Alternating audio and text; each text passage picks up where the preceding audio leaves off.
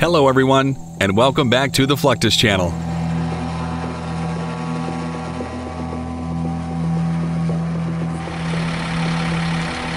The term drone refers to any sized flying vehicle that can be operated remotely without the need for an onboard pilot. Since the early 2000s, air forces worldwide have invested billions of dollars into this technology.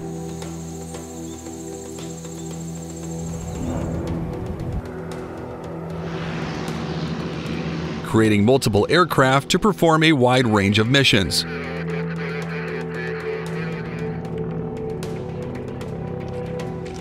The reason for this is simple. Drones are small, fast, and can be safely operated without risking the lives of pilots or crew members.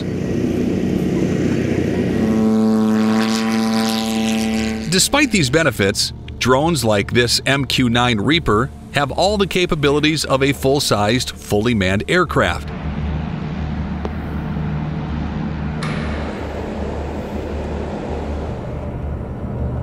They can take off and land easily, fire weapons, drop bombs, and perform detailed reconnaissance assignments deep into hostile territory, often at extremely high altitudes.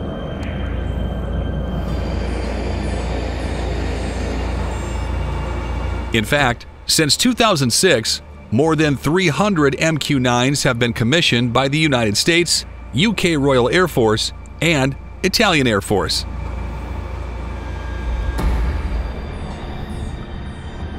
Many have even seen combat in various campaigns all around the world.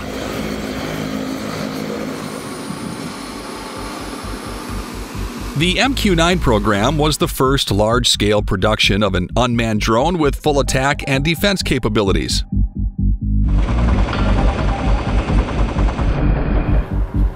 The 36-foot-long aircraft boasts a 65-foot wingspan but stands just over 12 feet high.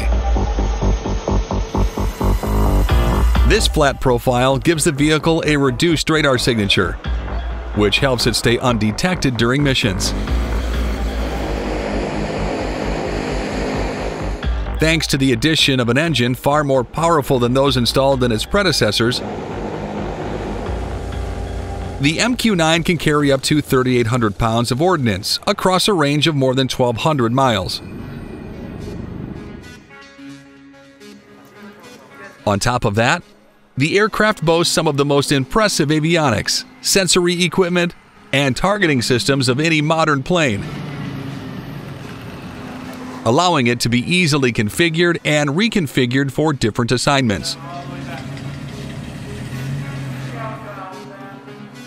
However, what really sets the MQ-9 apart from the competition is its single, rear-facing Honeywell turboprop. This allows the plane to push more air while remaining hard to detect via radar. Having the engine in the back also keeps the noise and vibrations from interfering with the robust forward-mounted sensors. A two-man team controls the MQ-9, typically operating from the ground. One individual acts as the pilot, while another, sometimes two depending on the mission, controls the drone sensors and other vital systems. Since piloting an unmanned aircraft is very different from flying a real plane, MQ-9 crew members require extensive training before attempting to control an actual aircraft inside a real-life combat zone.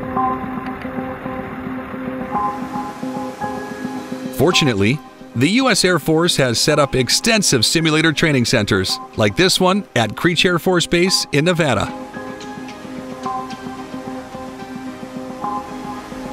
Simulators like this are state-of-the-art, providing a real cockpit experience for crew members.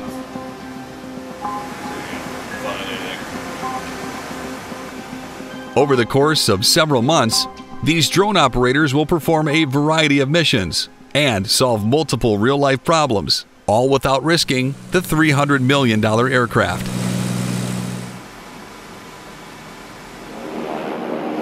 Though the MQ-9 was the first drone to see heavy use in military applications, the Northrop Grumman RQ-4 Global Hawk makes the ideal aircraft for missions that might be too dangerous for a manned vehicle. Designed for high-altitude, long-range applications, RQ-4 is massive, boasting a 130-foot wingspan alongside a nearly 50-foot-long fuselage.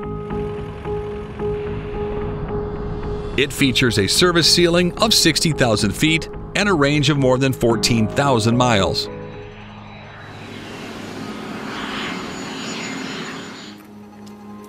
Like the MQ-9, the Global Hawk is loaded with high-powered sensors, radar, and scanning equipment.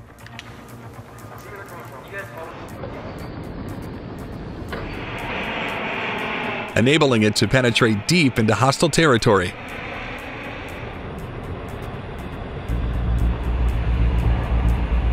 It too is powered by a single engine. But this time, it is a Rolls-Royce turbofan jet engine. Being a slightly older design, the RQ-4 requires regular maintenance in order to keep the aircraft in tip-top shape.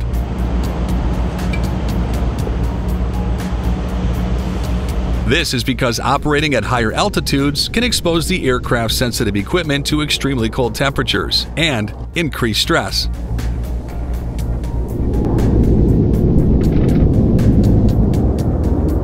That's why it is imperative that they be frequently and thoroughly inspected for any potential problems.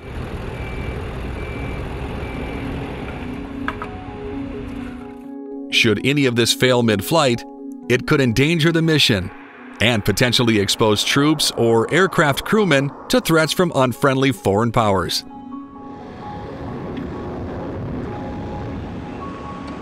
Thanks to the trained maintenance crews, the 42 RQ-4s currently in service should continue to perform their jobs for decades to come. More recently, the U.S. Air Force has been experimenting with what it refers to as full-scale aerial target drones. These are essentially standard fighter planes that have been converted to operate via remote control from the ground. In the case of the QF-16, you have a Block General Dynamics F-16 Fighting Falcon that has been outfitted with robust sensors and remote control technology.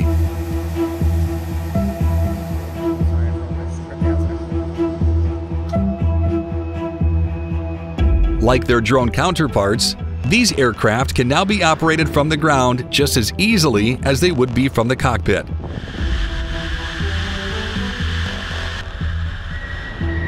The very first QF-16 successful unmanned mission occurred in New Mexico on August 17, 2016.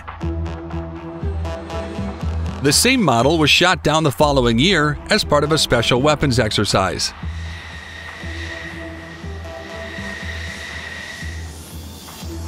The QF-16 program is not the first time the Air Force has invested in full-size unmanned aerial targets. Previously, Vietnam-era McDonnell Douglas F-4 Phantoms were converted in much the same way.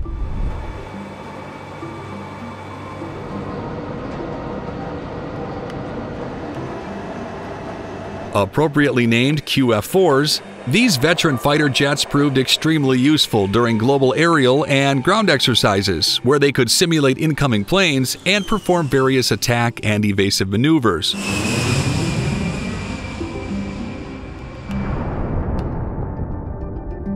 Indeed, many experts consider the Phantom to be the last excellent dogfighting plane. Over the years, more than 5,000 of these highly versatile planes were produced, all with the ability to travel at Mach 2.2 and climb as high as 60,000 feet. Before being replaced by the QF-16, the QF-4 proved a formidable opponent throughout unmanned gunnery exercises.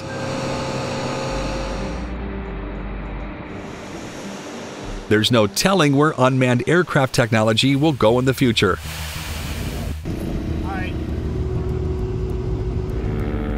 However, as technology continues to become more and more refined, we're almost guaranteed to see more of these remote planes and helicopters being utilized by air forces worldwide.